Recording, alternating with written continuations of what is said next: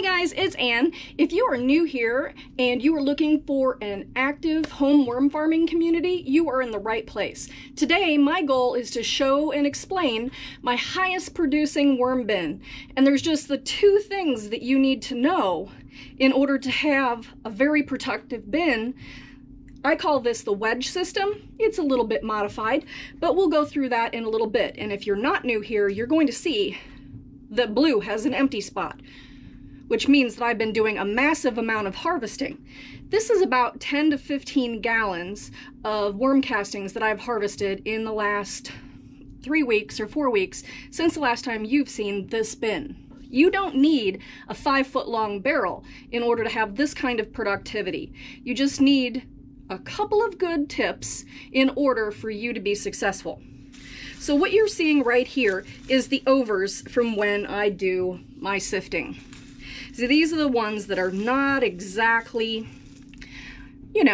finished.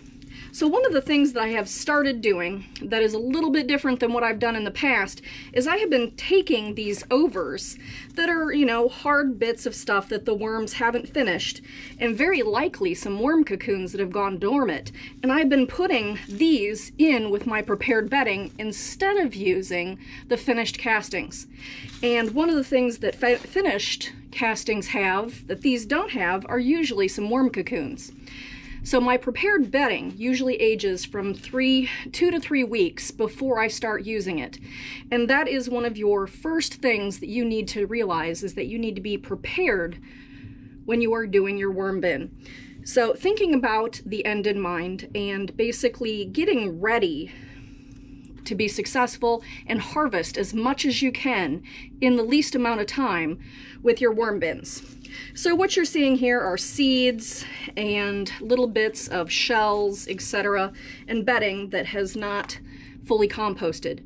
Now what I'm going to do is I'm going to take some of these overs and I'm going to put those in my bin with my prepared bedding, and I will link my recipe, the video for my recipe, up above here. So what we're going to do is we're just going to take a couple handfuls of this in a 45-gallon tote with my shredded paper and coconut coir, and this, all of the nutrients, all of the bacteria and fungi that live within the castings, as well as the little worm cocoons in here, these are going to explode into growth once they get into high moisture, and they are going to start turning that bedding into castings before I even use it in my worm bin. So I'm going to grab this and throw it over. A couple handfuls. The exact amount is not, 100% necessary. Scale it to whatever size bin you're using to make your bedding, if you indeed choose to make your bedding ahead of schedule. For me, that makes a layer about this deep all the way across the bottom. And so now that we've got our handful of these overs, let's start moving the wedge down. Getting prepared to be successful is my first tip. So in the case of this bin,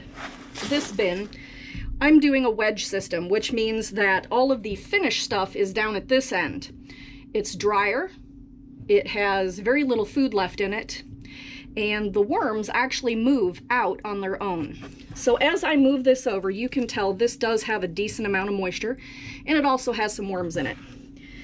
But this is the oldest edge of the bin, so we're gonna go through this and move everything down.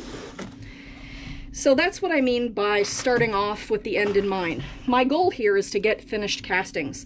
Now these castings are probably about 5 months old, maybe a little bit older. And my goal here is to move them down here where I'm not gonna mess with them. I might put some air in them by, fluffing them up every once in a while, but I'm not gonna feed this end, and I'm not gonna purposefully give it any moisture. And in so doing, I am going to set this bin up for success for a fast harvest. So what I'm doing here is fluffing this up, moving it over. The fluffing part gets all of the air in there so that it can start drying. So little by little, we're making sure to kind of go in order. So first in, first out. Anybody who's in manufacturing will know that as FIFO, probably also in retail. So first in, first out. These are the oldest of the castings, and I'm very slowly moving them over in the order in which they had been started. Now these castings will start to dry over the next month or so. The worms are going to start moving down to the feeding end of the bin, leaving us with castings that we can harvest again in another month or so. So what we're doing, we're moving. We're getting into like the next area here. This part's probably 3 months old. Picking out any of the big pieces here, making my life easier when I go to sift. So we'll still just keep moving things over. I've had a lot of questions about the wedge lately, and one of the things is that with the wedge and the little inset diagrams that I often put the 45-degree mark for the wedge. And I don't always, or let's just be fair, never go in the 45-degree angle. I just shove everything over. The wedge method was originally made for barns to process like horse manure or cow manure. And when they were doing that, they're not doing it in a nice 5-foot barrel here. What they were doing is they're shoving it off to one far wall in the barn. And that way, every time they clean out a stall, they add something, and possibly at the far end of the wall, they could take something out. What they were trying to do by doing the 45-degree angle was to create air. But in here, we have me as the person or method for adding air to the system, so I don't really need to do that 45-degree angle because we're not in a barn. So I am just continuing to scoop here, moving everything over, and as I go around, you can see I have a lot more worms here. But that won't be true for long because we are going to get to the food end of the bin, and they are going to want to move into that nice new food. Okay, and I am trying to fill this up pretty high because as it dries, it's going to compress. So this bin gets completely fluffed probably once a month, every other month maybe. So we're going to completely move it. I haven't done a harvest this big in a very long time, but needed a lot of castings for my beds because I've started some new raised beds recently, and I needed the worm castings to get the biology going in a brand new bed. And that's the best thing about worm castings. It's not the NPK, it is the biology in here that helps release all of the nutrients that's already in your soil. I mean, the soil already has a lot of nutrients in it for the most part. At least mine does here in the Midwest. It has a lot of nutrients, but they're locked up. And the biology in the soil isn't always sufficient enough in order to release all of those nutrients. So what I'm doing is I am supercharging my own soil so that it can release the nutrients that I already have in my soil here. Getting the sticker out of here. All right, let's move the camera down and then we will get closer to the area that's already been fed. But we're still doing the same thing. We're moving everything over so this can dry, so it can cure, and so the worms can move. All right, hang on, let's move over.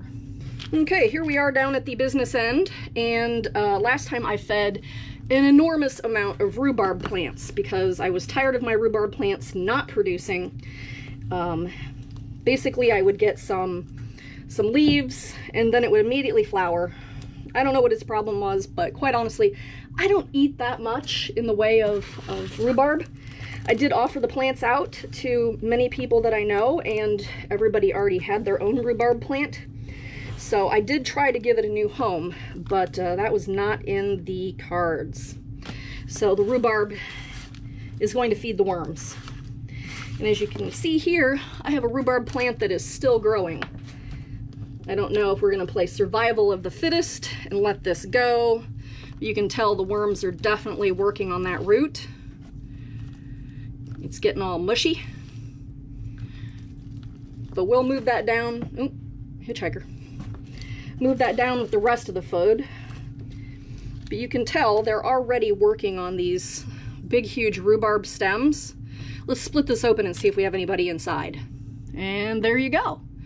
They love crawling in little nooks and crannies for whatever reason. And you can tell they've actually got their little castings in there with them. Okay, so still moving, still pulling out the stuff.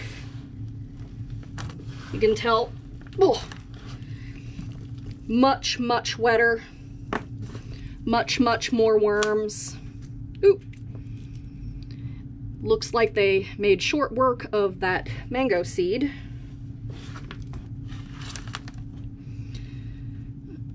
Take out my label here. Had some radishes. There we go.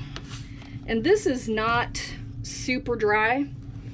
There's like a seasonal problem with worm bins. I go through a couple seasons where it gets too wet when it gets humid here, and then it gets too dry when the heat goes on. But right now seems to be my sweet spot. It's June. It's 80 degrees in the basement with about 60% humidity. So everything's pretty stable. Okay, so let's see what we've got in the way of finished food. Just gonna kind of pick through here and see what I have and put that off to one edge. So like I said, first things first, you know, what is your goal? Are you trying to get a whole bunch of castings? Well, if that is your goal, you need to think about how quickly can you harvest. And if you set up the worms to get out of your way, because that is very time consuming, waiting for worms to make up their mind to migrate. So one of the ways that I can make things go faster is kind of make the area a little inhospitable. So these worms are going to, oh, worm ball in the avocado. Look at that. I wish I knew what it was about the avocado shells that they just absolutely love. All right, we will put the party in the avocado back, not to, you know, upset the little fellers. Okay, so we're still moving out the seeds and everything here.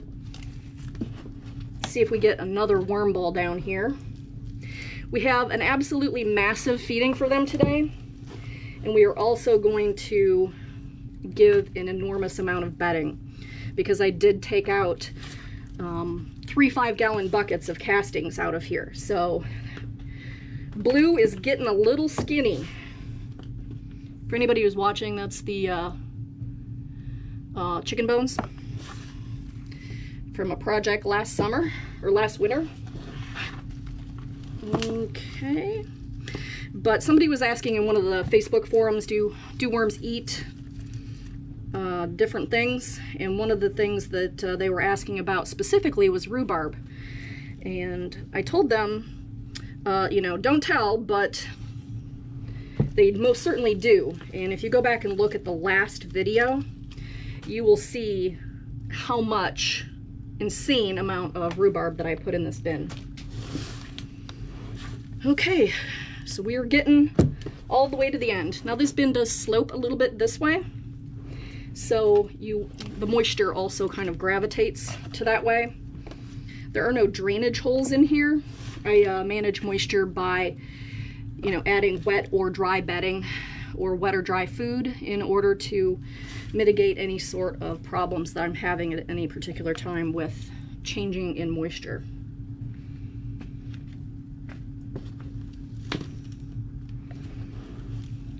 Okay, so there we go. That is a big old root that they are getting into. These were completely viable roots less than a month ago. And the worms have, and their friends, you've got the little isopods in here and mites. I don't see any springtails springing around, but I'm willing to bet they're there. I usually do have a very good crop of isopods in here. There's about 15 to 20 pounds of worms in here, so I get to feed a lot of food. So if your bin is much smaller, of course, you need to get get an idea of how much food you should feed in order to be successful. Oops. And they have taken apart that avocado pit. Oh, looks like I had another worm ball that I upended. This one was actually in the avocado pit. All right, guys, well, we'll put you back.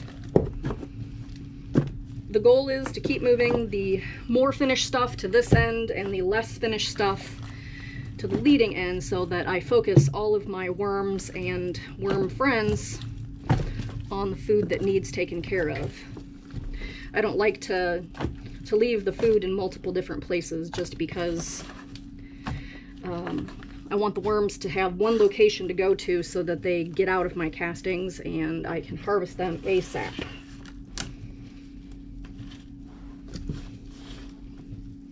Okay, we're getting there. And then here is the last, hopefully, little mostly finished part of the castings. Oh, this is a pineapple. I don't even know how old that is. I'll have to put that in above. I'll have to go back and look and see when we fed that. So everything smells great. Not having any weird smells, but they have totally annihilated all of that rhubarb that I fed the last time. So that's really good. Good job, worms. Okay, so you can see how now all of these worms are here, and when they finally get finished with all of whatever nuggets of deliciousness is in this part here, they are going to move this way. I think that's a potato, little tiny potato. I did harvest potatoes recently. Planted some super early in a grow bag in the basement and then put it outside. Really gave me a jump. I was able to harvest some potatoes in June, so that was nice. Okay. Now, the second thing that you need to be successful is the hardest with worm farming, and that is figuring out the moisture for the bin. What is too wet? What is not wet enough? And honestly, that is something that you have to basically watch what your bins do in your own environment and then write it down. In my case, I make videos, but basically whatever cycles you're seeing within your worm bins and in your environment, you know, keep a note of that so that you can be prepared for it the next time. So like in the case of right now, this is the sweet spot. I don't have to attempt to make it wetter or drier. It is completely managed all on its own. But when we're in the middle of winter, or in the early spring when it's super wet, then I do have to manage. First things first, I'm going to put a 10-gallon bin of prepared bedding. This is pretty dry, and I want to put that on the bottom so that the food that I'm going to put on basically will absorb into this and make it all nice and tasty so they eat. This has been in the prepared bedding bin for about a month. This part was the top that dried out in the basement a little bit, and then this part here was on the bottom, and you can tell how well processed that is. Now that is because if you were able to look close enough, you would see that there are springtails in there, and I think I even saw a couple worms in there. And they get started working on that bedding so that I get castings faster. So if you keep the moisture correct in the bin where I keep all of the bedding, then we go faster. And that's the goal. More castings faster.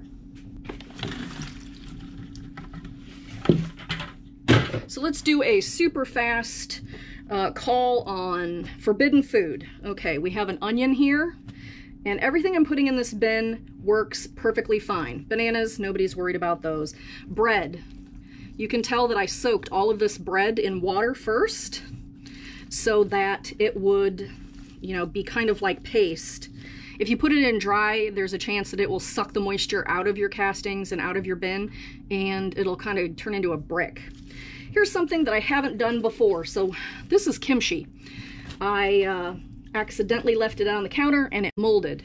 So unfortunately that kimchi over there is going to the worms. But I've given things that are similarly pickled. I've put pickles in the bin before, so I'm reasonably sure that kimchi will be okay, just like pickles were okay. So we've got onions, and then we're gonna give some more pineapple here. Lots of bananas here.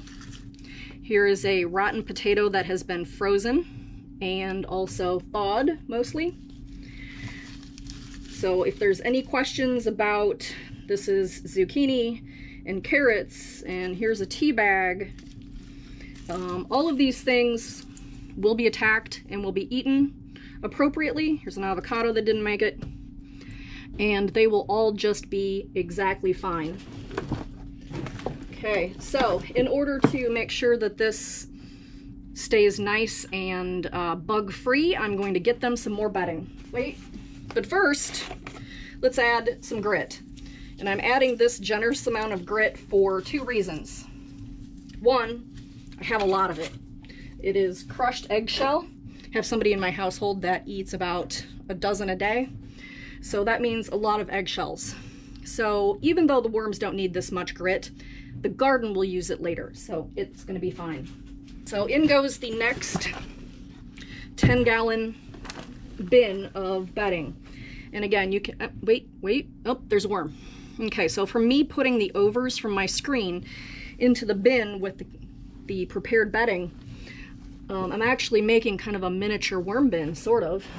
And so this bedding, it's also got some leaves in it, it's got some coconut coir in it, and all of that will make it nice and fluffy. It'll help make the moisture even, and also this will help keep any flies or anything away from this bin. Bucket number 3 is a little bit drier, but this is gonna help. So the moisture will stay down low, and then the drier part will stay on top, which will keep all of the bugs from doing things. So I pretty much filled half of the bin all at once with food and paper. All of the worms are down here for the most part, and now that this part over here has food, they're going to finish up over here, because this is nice and wet here. They're not going to want to leave this. They're going to stay in here for another month or two. But down there at the far end is going to become dry, and they're going to move over here, and then when this starts to dry, they'll move down here. And that way, everything is very simple for me as far as moisture. Drier, medium, wet. And that is exactly what you need in order to cycle castings as fast as possible. If you liked the video, go ahead and give it a muddy thumbs up. If you're not a member of my worm family, click that subscribe button. And if you want to know what I'm doing when I'm doing it, ring that bell icon. Alright guys, I have the playlist for this video right over here. And if you've already seen that, I recommend you watch this video over here. Alright guys, thanks for hanging out with me and my worms, and everybody, have a good day.